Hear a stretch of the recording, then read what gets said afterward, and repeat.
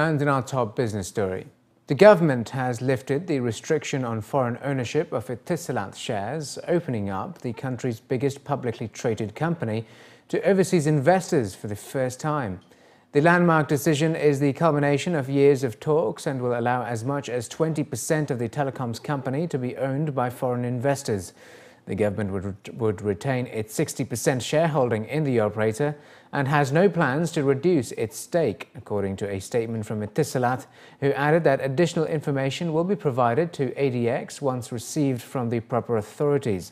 The company's shares, which have risen about 20% this year, were suspended from trade yesterday morning in the run-up to the announcement.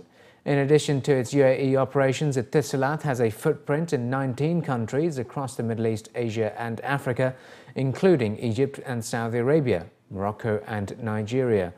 The operator posted revenue of 12.9 billion dirhams for the first 3 months of the year, up 30% on 2014.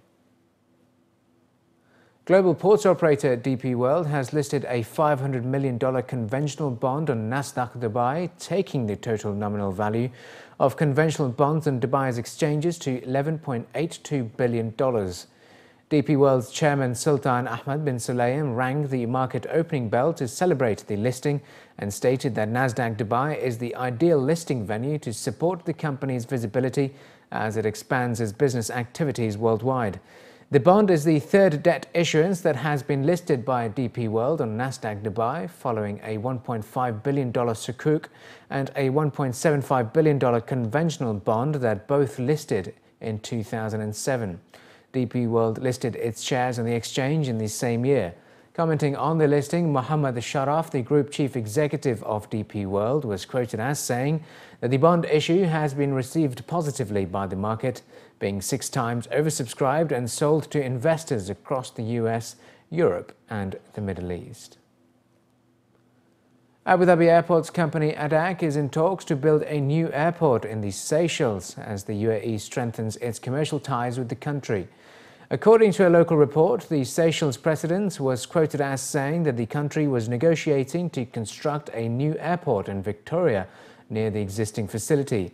The report stated that an official confirmed that Abu Dhabi Airports was in negotiations over the contract, but added that the company is not in a position to disclose further details at this stage, but believes that such a venture will further strengthen the ties between the government of Abu Dhabi and the Republic of Seychelles. Etihad Airways originally announced plans to invest in Air Seychelles in January 2012 and has since increased codeshare ties with the carrier.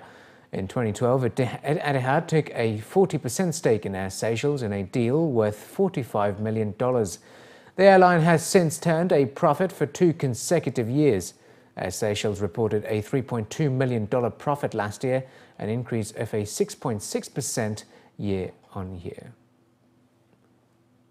And Tourism Australia and Etihad Airways have deepened their commercial partnership by signing a 5-year, $30 million Australian dollar marketing deal to promote Australia to leisure and business travellers in key overseas markets. The new Memorandum of Understanding extends an existing 3-year deal worth $12 million Australian dollars, which expires this year. In addition, the agreement will cover targeted support for Tourism Australia's trade and business events program, including continued support for Dreamtime. The airline will also provide international tickets for media, trade and business event familiarisation programs. Tourism Australia and Etihad Airways formalised their commercial partnership in November 2012 and have worked together on a number of key joint marketing activities since then.